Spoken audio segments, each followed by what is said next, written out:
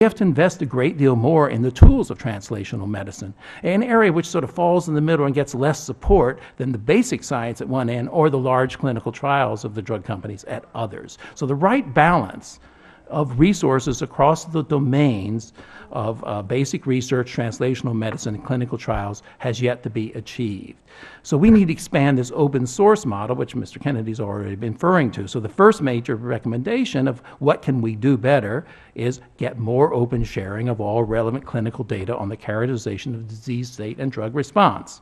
Obviously, you need to protect individual privacy. And the second big push would be to put the research tools and compounds held by both commercial entities and universities and private and funded investigators into the public domain, into what we call pre-competitive space, and get that out there as quickly as possible. And to make that possible, we probably do need innovative approaches to the intellectual property issues which currently impede this sharing of technology and data.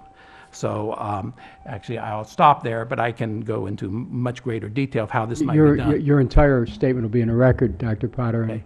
But I would like to mention one thing, that we do have an initiative, which Dr. Kilzo referred to, the foundation of the National Institutes of Health, where we are beginning to try to bring us all together to work in this pre-competitive manner. But I want to emphasize that the funding and infrastructure and degree of support to really do it at a proper national scale is simply not great enough. Thank you.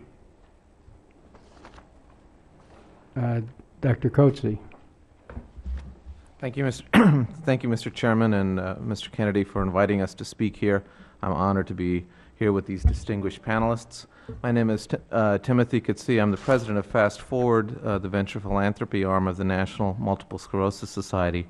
We've made a commitment to ensure that potential new therapies actually make it into the clinic and are developed and are able to be used for people with all forms of MS. We have found that all too often promising drug treatments languish because companies lack the funding, focus to conduct pivotal research that will break through barriers and move a compound through the development pipeline and ultimately into clinical trials. We fill the gap that's often called the valley of death by creating a collaborative environment between scientists, clinicians, academic researchers, and of course commercial visionaries. By creating these vital networks, Fast Forward increases the focus on MS and speeds the process of bringing drugs to market. Today, we join with our patient advocacy colleagues in calling for more investments and policies to sustain innovation in neuroscience research and development.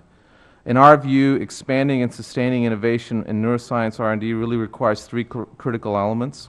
As you've heard today, we need to sustain a large and vibrant medical research community in the United States.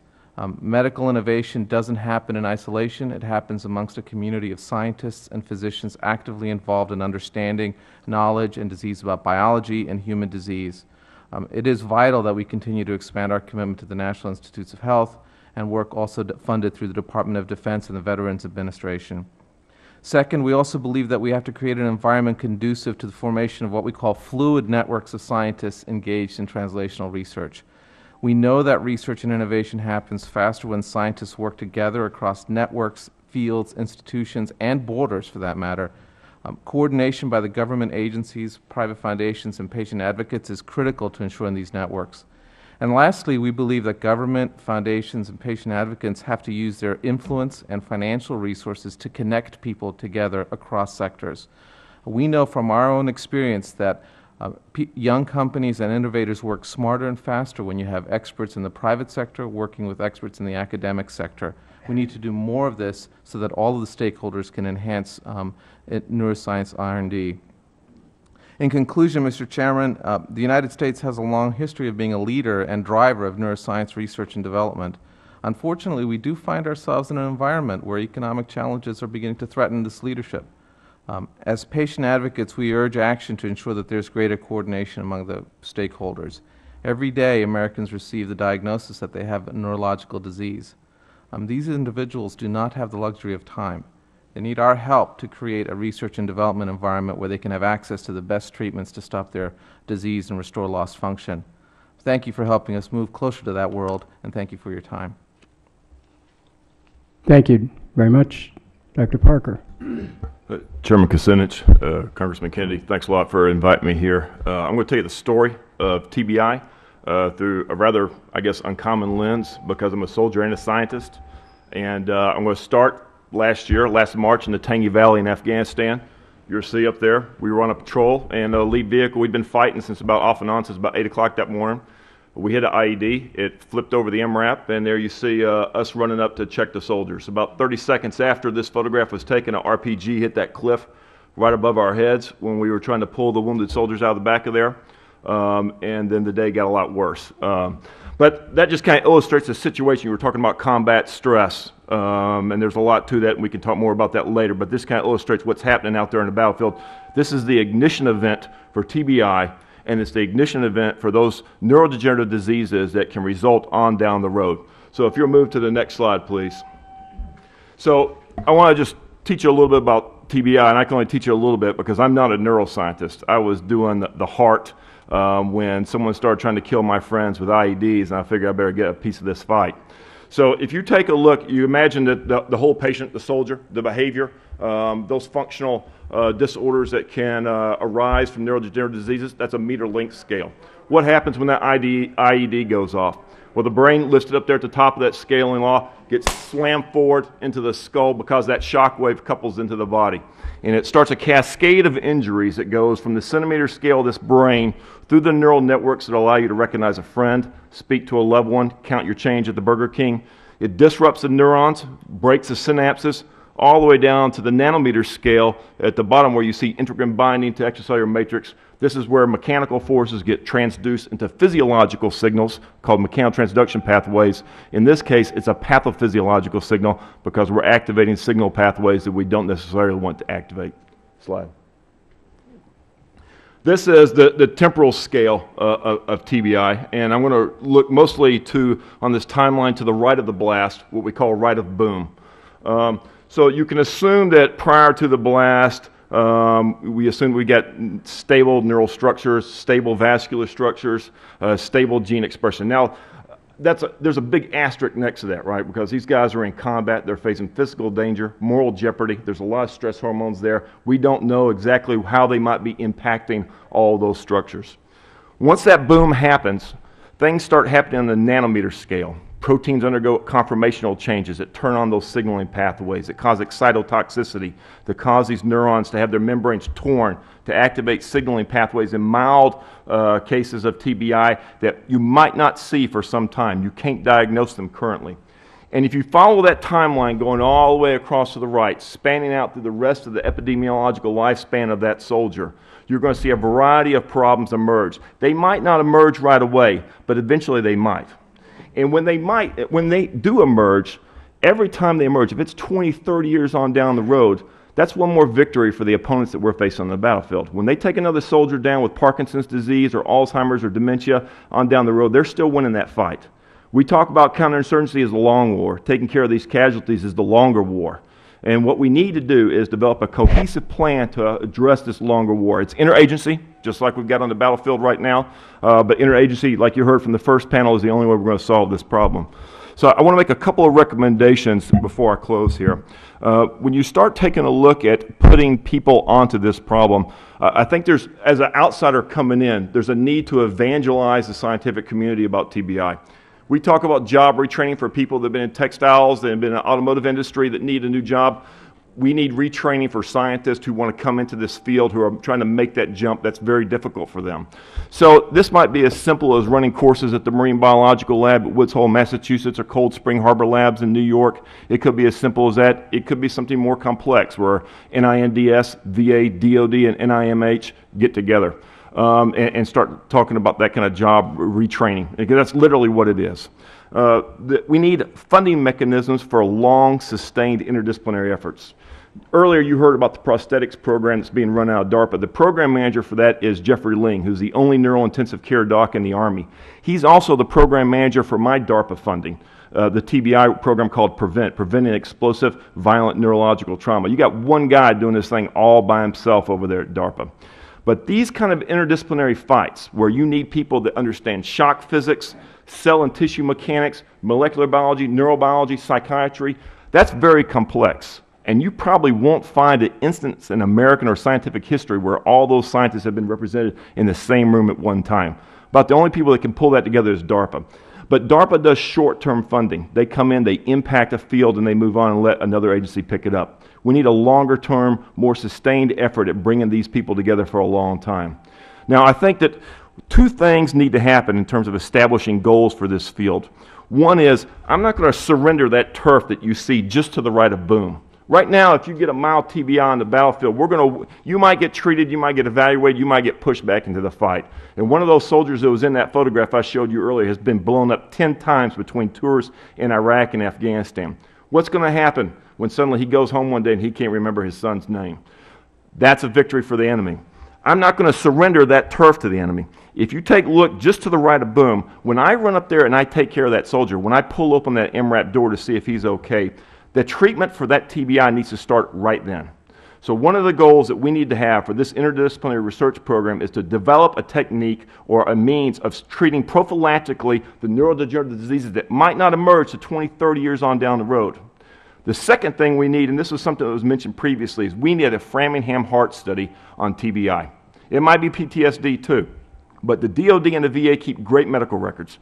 I live in Massachusetts. The Framingham Heart Study run by Boston University has revealed all kinds of great things about heart disease that scientists like me who traditionally work in the cardiac field, now I split my time between TBI and the heart, have used to guide our scientific studies. We currently don't have that database. We need that database. A Framingham Heart Study and then short-term goals. So over that entire time frame of the disease, and that's what TBI is, it's a disease. We need opportunities, we need funding, we need organization, and we need leadership to do that. So in conclusion, I'd like to thank you again for the opportunity to testify. We need your leadership. Thank, Kevin, awesome. Thank you for your service, every which way. yes. Dr. Morrison. Yes, I'd also like to thank the chairman and Mr. Kennedy for the opportunity to be here today to discuss the potential and promise of neuroscience. I'm here today on behalf of the Society for Neuroscience, which is a nonprofit membership organization of more than 40,000 basic scientists and clinicians from around the world who study the brain and central nervous system. Our members work across the entire research spectrum to advance basic understanding of brain function and to translate basic science discoveries into treatment strategies for more than 1,000 brain illnesses. Exciting achievements in scientific discovery have fueled tremendous progress over the last decades, positioning the neuroscience community for transformational progress thanks to new tools and technologies that enable us to study the brain as never before, and you've heard about some of those today. Today, I'd just like to offer two brief examples of emerging discoveries that hold promise for research in the American people. First, neuroscientists are making great strides in understanding the brain circuits involved in PTSD and how these circuits are altered by stress. We know now of a number of altered brain chemicals and systems associated with PTSD, and the part of the brain that links learning and memory to emotion is smaller in people with PTSD. As Mr. Kennedy pointed out earlier, PTSD is circuit-based. Specific circuits are malfunctioning. Neuroscientists are also making tremendous progress in understanding the neurobiology of aging. We know that a part of brain cells called spines in the prefrontal cortex are depleted as we age, and this leads to cognitive decline.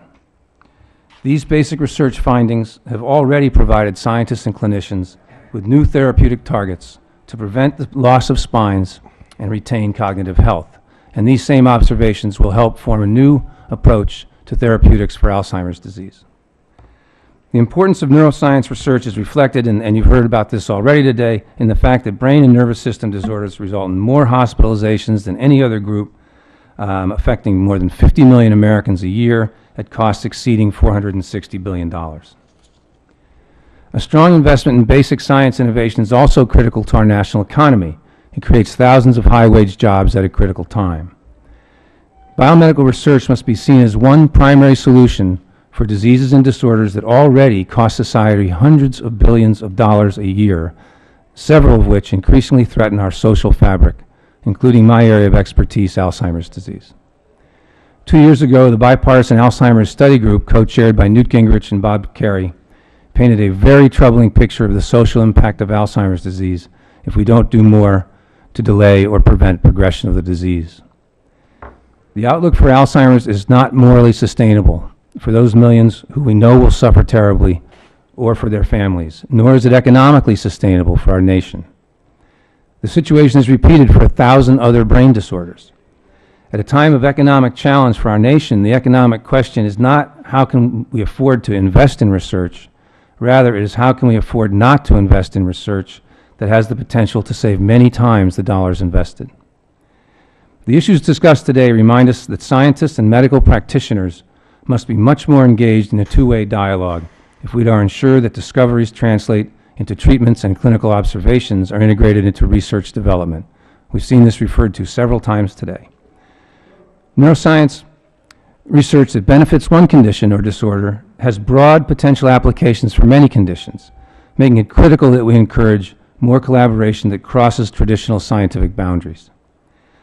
One of the most critical collaborations is across what has traditionally been thought of as two largely independent enterprises, basic science and clinical research. In fact, we must recognize that both endeavors are necessary components of a continuum that leads to translation. We must encourage and facilitate scientists and clinicians to work together as a team to translate scientific knowledge and discoveries into specific, personalized approaches to diagnosis, treatment, and prevention of disease. One example of the importance of practical scientific application and translation is our increased understanding of synaptic plasticity, which is in essence the brain's ability to modify neural circuits to better cope with new circumstances. This incredible capacity for adaptation is a fundamental property of the synapse, and our understanding of it emerged from basic science. Yet it is already having a revolutionary impact on therapeutic strategies for multiple brain disorders. In closing, we live on the forefront of an era of breathtaking potential to advance biological knowledge and human health.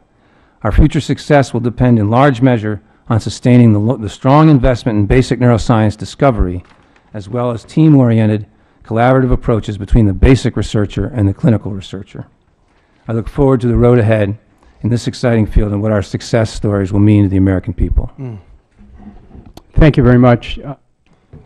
We have another series of votes. Mr. Kennedy and I have conferred, and we're each going to take 3 minutes for questions or comments, and then we're going to adjourn this. But I would just say that there will be follow-up questions that myself and others will submit to you, and we'd ask that you for your thoughtful consideration on what questions members of the committee submit. Mr. Kennedy, you're recognized for 3 minutes, and then I'll wrap it up. Thank you very much, Mr. Chairman. As we are speaking today, a Rhode Islander in the Fort Hood committed suicide as we were conducting this hearing. He's from Middletown, Rhode Island, in my district. He committed suicide and murdered his wife. He leaves behind 2 children, one's 6 and one is 2.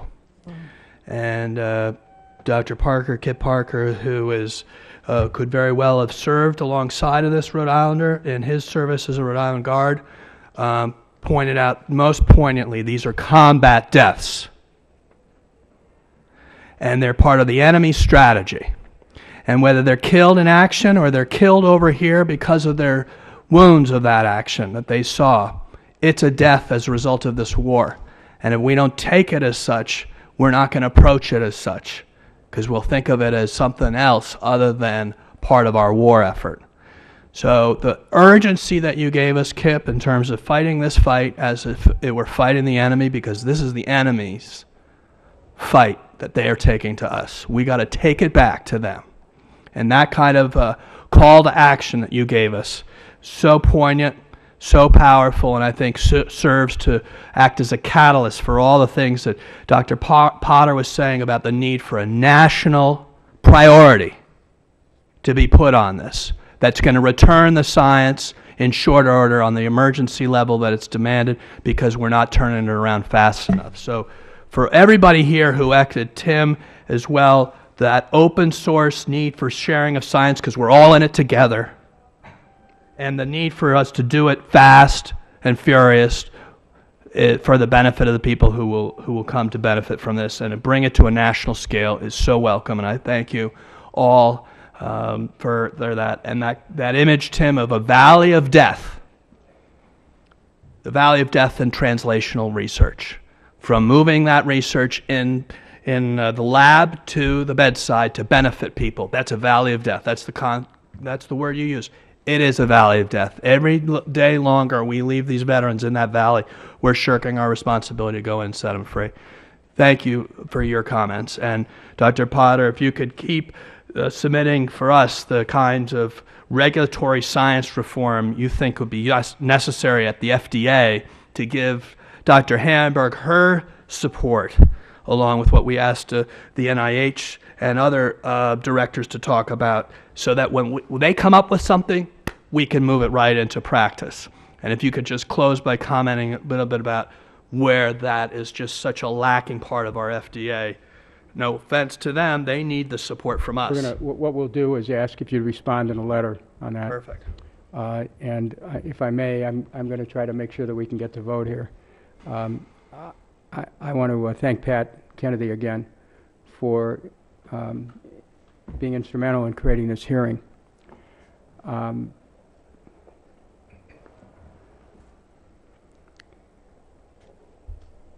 Dr. Morrison, can high levels of stress impair synaptic plasticity? Absolutely. Well, let me qualify that.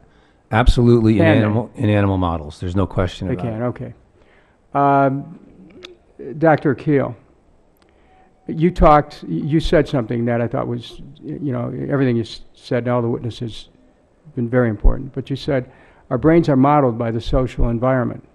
That parallels the studies of David Bohm, the quantum physicist, who said that the world is a hologram of the brain, which is a hologram of the world. Mm-hmm. He was really looking at the holonomic theories of Karl Pribom, and they got together and addressed the issue of the brain in a more global way, which is what your testimony, I assume, is advocating. When you talk about the choreography of the brain, you're speaking of the brain in a much broader sense. Instead of things that are site-specific, you're looking at the brain in terms of its vastness. Is that? Yes, I think the idea is that things are integrated both in space and in time in the brain, and that's how new functions emerge that we cannot comprehend by looking too molecularly. And that the brain is the place where nature and nurture meet, and so the social environment is just as important as the genes that we are born with. Well, the work then of, let's say, Maslow becomes relevant. Right. The work of Carl Rogers becomes relevant. Exactly, yeah. I'd just like to conclude by saying one other thing, and that is that we've spent time talking about soldiers, and Dr. Parker, thank you for bringing this very specific study of the impact of war and the physical impact of war, and then the long-term impact of war. We also need to look at post-9/11 America. When you talk about the social environment, the brain being modeled by social environment, mm-hmm. We've got an America that's been filled with fear, mm-hmm. and violence, whether it's vicarious through the media, and that has to have an effect. Yes, it just does. Yeah. I'd like that to be a subject of perhaps another hearing in which maybe we can ask some of you to come. We have 2 minutes to vote. Representative Kennedy, I just thank you for your dedication. As chair, I can promise you that our subcommittee is going to stay in touch with each and every one of you. I think the work that you're doing is important to the future of the world. Thank you. Excellent. We dismissed. Thank you so much. Claire, take this right up to my office. Hearing's adjourned. We're adjourned. Right. Good job. No, you did great.